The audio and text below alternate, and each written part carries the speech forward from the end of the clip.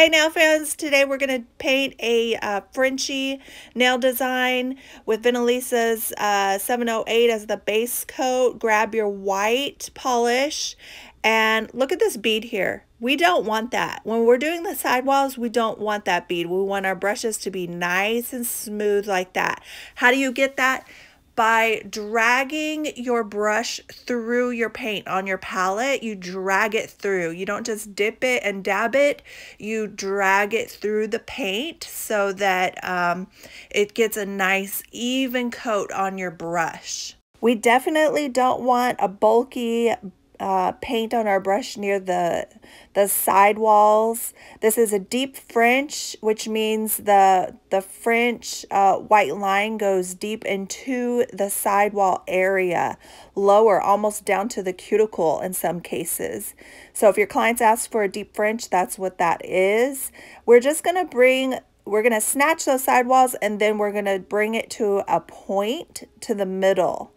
Y'all make sure you check out my Amazon store, link below for all of the items that I'm using here today, and a lot of cool nail art goodies there that I found on Amazon, as well as VENALISA.com, y'all. I love VENALISA. I would love it for y'all to try them out. Their polishes are a game changer to me. I'm in love with that company, y'all. But anyway, so right here, now you can kind of tell it's a little uneven.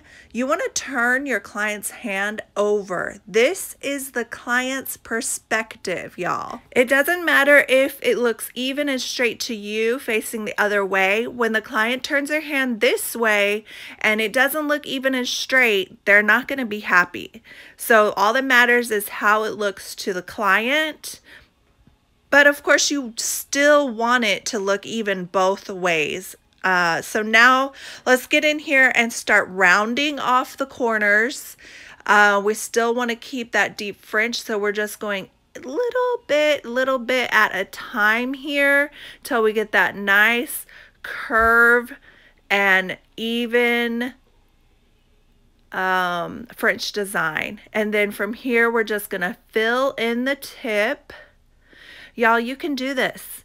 You can do it. Practice makes perfect. I'm going real slow here for the camera, but you can get this nail done in under a minute per nail, I think. Some people can do it faster. More power to you, girl. But I think a minute is pretty good timing for a French design and make it look perfectly snatched, right? Y'all, comment below and let me know if Frenchies are hard or are they easy for you. And don't worry about brush strokes in your white gel paint, because as soon as you put that white, as soon as you put the top coat on, a lot of those brush strokes are just going to blend together and disappear. I used to worry about brush strokes a lot, but it's not an issue once you put that top coat on. I hope you enjoyed this video. Until next time, y'all. Bye. Love y'all.